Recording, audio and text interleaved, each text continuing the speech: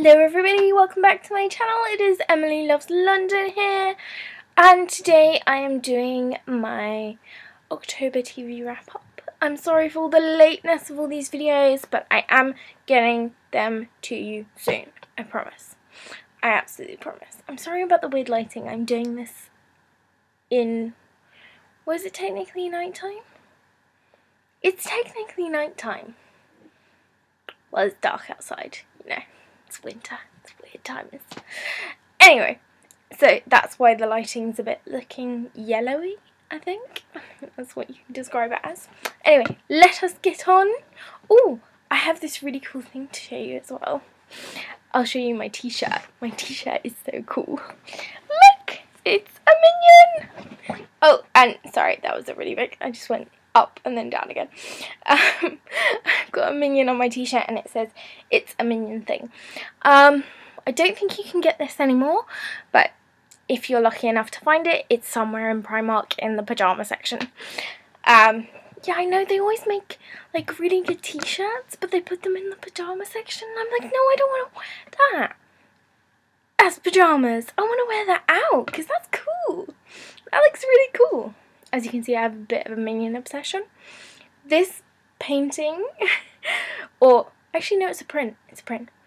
It's from my boyfriend, my fabulous boyfriend. He bought me this for our 6-month anniversary. So yeah, it looks so cool on my wall. Anyway, oh my god, completely off track. Sorry. Back to the TV. So, didn't have that great a month, but was quite a lot. So the first thing I watched in October was Drop Dead Diva, and that will be the first series. I have this on DVD, but it's gone missing. I watched it, and then I don't know where I've put it. I can't find it in this we live in a very small flat. We live in like a 5-room flat, and you can imagine things get lost all the time. Oh dear. Anyway, so the premise of Drop Dead Diva is basically they're these two women, and their lives intertwine when one gets shot, that's Jane, who's a lawyer, and the other is Deb, and she gets run over by a truck of oranges. Well, not run over, it gets into a car crash because a truck of oranges is reversing, which sounds really tragic and weird. But yeah, so basically Deb goes up to heaven and she's really peeved about it. She's pretty peeved, and she presses the return button and she goes into Jane's body, and it's basically how she works out Jane's life from there and how to like end her life and start Jane's, if you get what I mean. But yeah, it's funny, it's light-hearted. You wouldn't think it by the way I'm describing it. But it is, it's quite funny and light-hearted. And each episode Jane has, or Deb, it's both of them in a way. It gets complicated. Just watch it, it's really funny. But each episode they have a different case that she works on, and that kind of intertwines with her her own backstory of Jane and Deb. So they really intertwine it really well with the backstories, and keeping like the sub-stories always interesting and new and fun. Well, sometimes they're not fun, sometimes they're really sad. But anyway, loved it. Absolutely love this show, and I can't wait to get going with the next series, so that should be fun. And there's like odd bits where she does like singing, like sing-along sort of things. So, and I've heard there's like a flash mobby scene in the second series, so I'm really looking forward to that. That sounds like fun. Oh, fun to do, maybe not fun to watch, debatable. Anyway, the next in October was with my boyfriend. We love this. We absolutely love this TV show. It is Stranger Things, and if you have not watched this, I don't know what's going on with you. I know it's not a normal TV, but you need to watch this. Find a friend who has Netflix and steal their account details. You need to watch this. It's so... Not that I'm in any way encouraging stealing. Okay? Just ask them. Most people will be nice and lend it out. But yeah, definitely go and find a way to see this, because it's such a good TV show.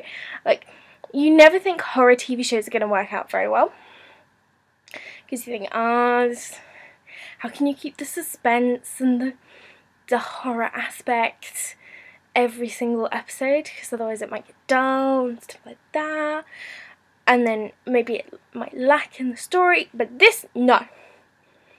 Everything about this was fantastic. The world... I should explain what it is, actually. So the premise of this TV show is basically there is this other world, and I think it's called the Underworld or something like that.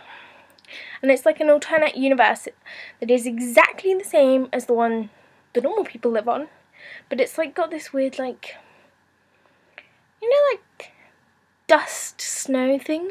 You know when like nuclear... I think this is the thing, when nuclear explosions happen, there's like this sort of snow sort of thing that drops from the sky. So it's kind of like that's what happens all the time in the world. And there's this big monster, and these four boys, one of them goes missing into the... I'm going to call it the Underworld. I'm going to find it actually is when I do my review. But yeah, so one of the boys goes missing, and the other three make it their mission to find their friend and get him back.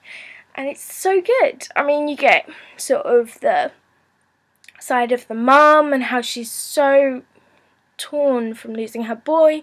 Then you get the side of the boys, which you never really get, because you never really get like how the friends feel. It's always how the parents feel. I think we need to see more of the friends feel. And then you've got obviously the point of view from the cop. So no, he's not called a cop. He's a sergeant. No, he's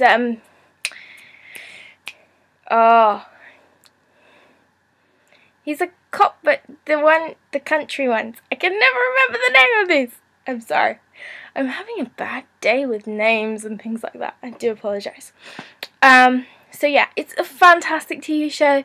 Really grips you right to the end. And the next series is going to be out in January on Netflix.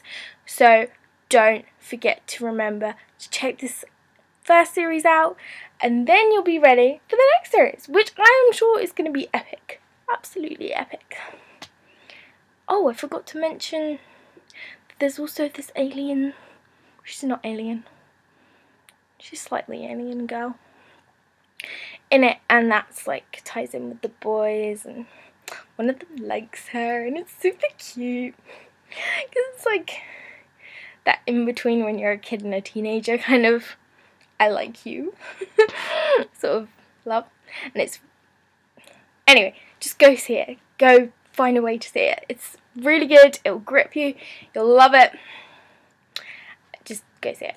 Right, the last thing I watched in October, and this is something I am watching throughout, because it's probably going to finish in December. I think it's going to finish in December. I don't know, because I don't know how long, how many episodes there are in a series. But basically, this is Westworld, and if you haven't heard about this, you need to check it out. It's so good. I really love it. I absolutely love it. So we're getting it out in Britain an episode at a time, and it's on Sky Atlantic. But if you don't have Sky on your TV, you can watch it on Now TV if you get a Now TV subscription.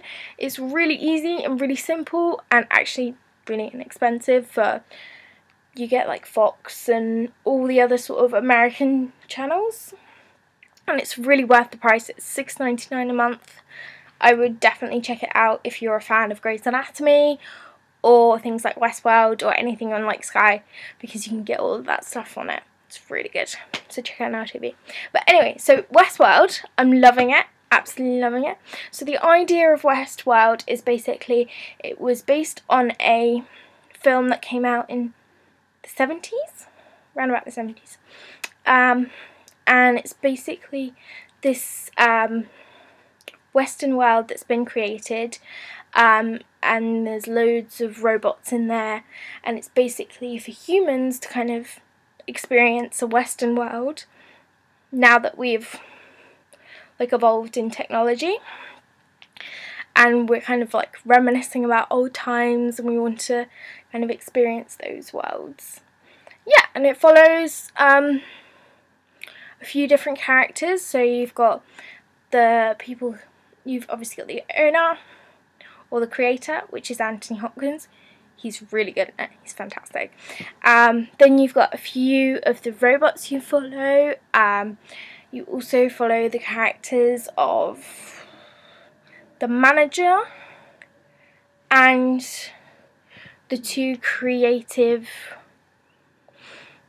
people. The people who create like all the stories, the backstories of all the robots, and like create them in terms of their mind and how smart they are and stuff like that. So that's really cool. Who else do you follow? And then you follow a few different outsiders who are inside the world, and there's a few that kind of like want to find themselves, and then there's one guy that he wants to find out where the center, because it's in like the world is in like it's sort of like a maze, and he wants to find the center of it. So that's really cool. But yeah, so it's not finished yet, so I can't give a full review. But it is, I'm really enjoying it, I'm really loving it. It's every turn I'm like, oh, he did that, but he did not, and oh, you're just like, and there's like this big twist about who's making the robots go funny, and you're just like, is it him? Is it her? Is it him? Oh, I don't know. I can't believe it. Yeah, it's really good. Go watch it. If you don't have Sky, you can find it on Now TV. And that is basically it. I've rambled for way too long for this video. I'm so sorry. But anyway, that is all the TV shows I have watched in October. Let me know what you're watching, because I would love to know. And if you have any recommendations for me, let me know in the comment box. I love to hear about new TV shows, because I'm a TV addict. A bit more than a movie addict now, which is weird. It's quite weird. But anyway, yeah. So, if you like this video, give it a thumbs up. And if you are new to my channel and you like this video, you can click the subscribe button to see me even more. Okay guys, have a fantastic day, and I will see you again soon for another video. Bye!